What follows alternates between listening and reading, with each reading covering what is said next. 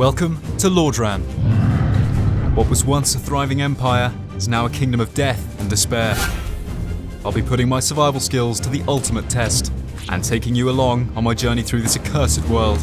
Thousands of warriors have already been chewed up and spit back out by these unforgiving lands, but if you follow my advice, you might just survive. I'm deep in the kingdom of Lordran, an unforgiving land with some of the toughest challenges you'll ever face. If you're stranded out here, every decision you make is critical. Make a bad call and you're dead. Now, the kingdom of Lordran is host to the curse of the Undead, which can be seen as a major problem.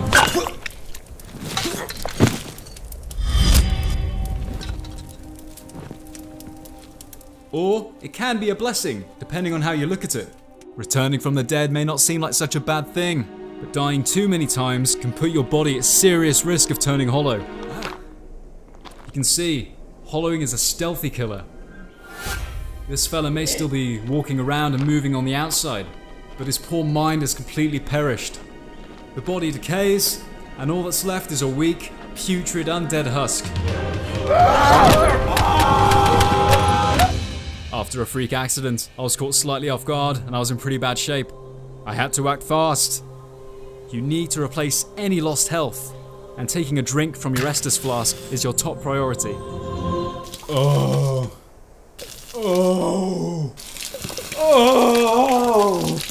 You see, even the stupid, decrepit monsters out here will hit hard if they strike in a group. It's prudent to pick off your foes one at a time, otherwise it's like signing your own death warrant.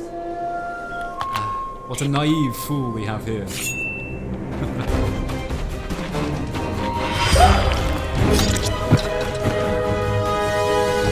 I've collected a few valuable souls from that hollow, but there's plenty more where that came from. Here in Lordran, souls are the nearest thing this kingdom has to a currency.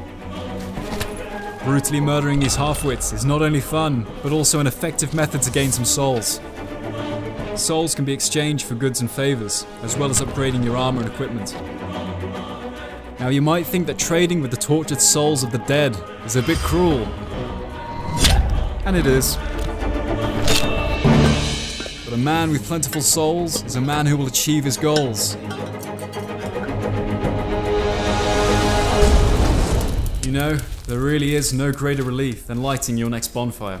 An experienced knight who stays aware of his surroundings and maintains a sharpened mind can really thrive out here. And if you follow my advice, you'll do just as well. I definitely feel like I can navigate the world of Dark Souls a little bit easier now. If you like this, click the like button, click subscribe for more awesome FX focused content, and come back next week for more Dork Survivor.